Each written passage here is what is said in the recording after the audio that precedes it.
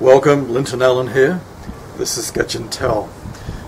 This is part of my ongoing series called Colours of Life. Last time I was looking at the colour red, and as with most of our primary colours, they can mean almost the opposites when it comes to our feelings and our emotions, our responses to life. Last time I was looking at red as symbolising our passion of anger and resentment. But today I want to explore red as romance and love. But before I get onto that, in the painting world, again, red is a very difficult pigment to source, whether you are a painter or a textile artist. And for centuries, red was worth more than gold.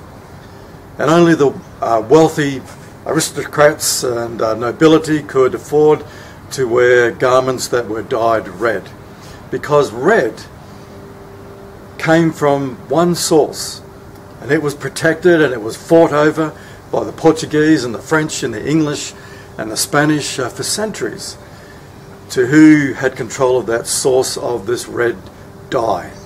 And that source was located in South America, and it came from a tiny little beetle called a cochineal beetle or bug, no bigger than your little fingernail.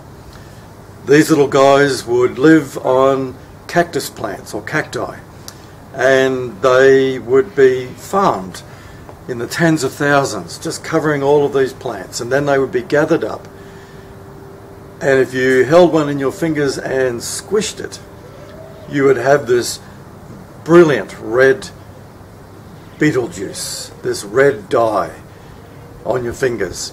And that's what they would do. They would squish these bugs and create this very expensive carmine red, cochineal red.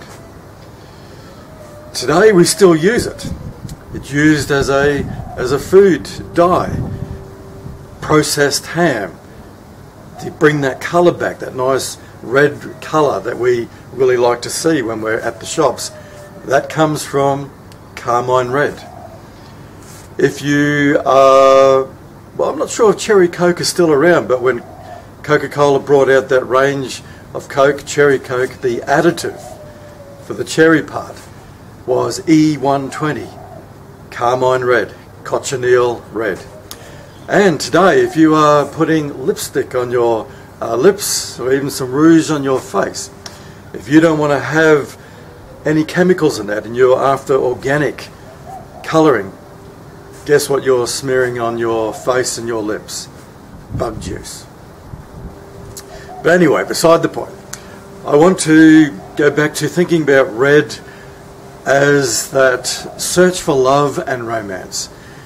Red is predominant on Valentine's Day, and we associate it again with that deep desire for romance and love. So I'm going to paint a picture and just share a few of my thoughts about this.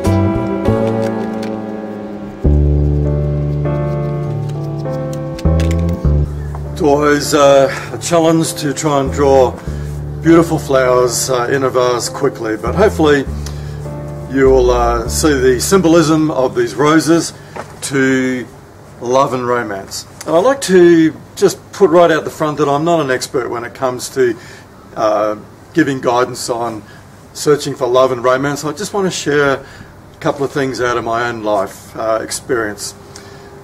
The first one, I want to go again right back to where my journey, my search for romance began. As a very young boy in year 6, I can remember clearly that there was a girl in our class who just caught my attention and my imagination. For me, she was a standout, special person. And it wasn't just her looks, the beautiful long flowing blonde hair, it was just everything about her smile, the way she spoke. But for me, I was just an ordinary nobody, and I just thought she's never going to notice me, until one day I received a note that had been passed from one person to another, and eventually as I got that folded note and opened it and read it, it said, "Dear Lynton, I would like to sit next to you in the music room this Friday. Cross, cross, cross, Belinda." And I knew deep down that this was a genuine love letter. And I just was on cloud 9, because I knew that this was where it all happens. This is where romance is on display, because in our classroom, our teacher would position us around tables where she wanted us. But one period each week, at the end of the week, in a demountable building, it was the music lesson, and we lined up, and the teacher there was a little bit more relaxed about who sat next to who. And so most couples would kind of make sure they were lined up in pairs outside the room, so that when they went in, they could sit next to each other. And that afternoon, Belinda was standing next to me. And all I can remember about that lesson was sitting next to her and holding her hand under the desk.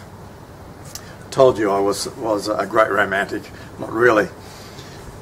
The week flew by, filled with the normal activities of school life, but I was looking forward to the end of the week again. And as we lined up, guess who Belinda was standing next to? Derek. It wasn't me. And Derek was the one in the class that all the girls had eyes for. And to this day, I still haven't quite figured out what went wrong. Was it me? Is it that romance or love only lasts a week? Or was there something deeper at play here? Was Belinda playing a pretty, interesting game of getting Derek to maybe be jealous or envious, and then getting him to ask her? Who knows? But I do know that years later, as an adult, I was in a hospital just going through a minor operation, and I went for a bit of a walk down the hallway, and I looked through into one of the wards. There was a glass panel on the door, and I saw, unmistakably, Belinda, grown up as an adult. She was a nurse attending to the patients there. Her long flowing blonde hair, still a striking feature. I didn't say anything. I didn't go in, because that memory came back to me of embarrassment, shame, and feeling worthless and rejected. And I put that out because I want to say that the search for love and romance for all of us is a journey. It takes us to incredible highs. It can also take us to deep lows. We write songs about it. We write poetry about it. We create films about this love. Love found and love lost. But this is my second thought that I want to put out, and that is that as I get older, I start to sense that this journey that we are all on, this search for romance and love, is actually a search for being valued and accepted, and love for who we really are. No pretense, no restrictions, no facades, no need to perform, but just to be loved with that kind of love that lasts and won't let us down. And the amazing thing is, in this journey, we start to sense that there is someone actually seeking us, searching for us, and reaching out for us. Now, there are some ancient Christian symbols, which I'm going to put up here one by one, that kind of map this journey. And the first one is this. The inverted Y. Sorry, this one here is the first one. That one up there, which represents or symbolizes upstretched arms, again indicating our search for a connection, our search for love, the kind of love that I was talking about, the unconditional acceptance. This inverted Y represents the one who came to show us that there is someone who is, from our first breath, reaching out to us. Red represents also that sacrificial red, that blood red. And it symbolizes, for those of faith, the person of Jesus, who came to embody, to flesh out that journey of God towards us, to not only express God's love in his interactions as Jesus moved amongst the people that he was with, not just in his teachings and his word, but in his willingness to lay down his life for each one of us. That love in and through Jesus is God's love. And it is a real love. It is on display for us to see and to connect with. It is unconditional. It holds nothing against us, and it holds nothing back from us. But with any kind of offer of love, any kind of invitation of love, there needs to be a response for it to be completed. And so we come on to, if I can get this one right.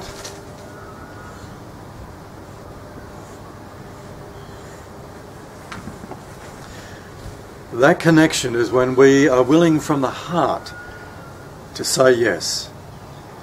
And no matter what our experience has been in other relationships, this one we can trust it. And we can take that step. Yes, a vulnerable step, but nonetheless it's a willingness to respond where there's an instant sense of being connected to the source of this true love.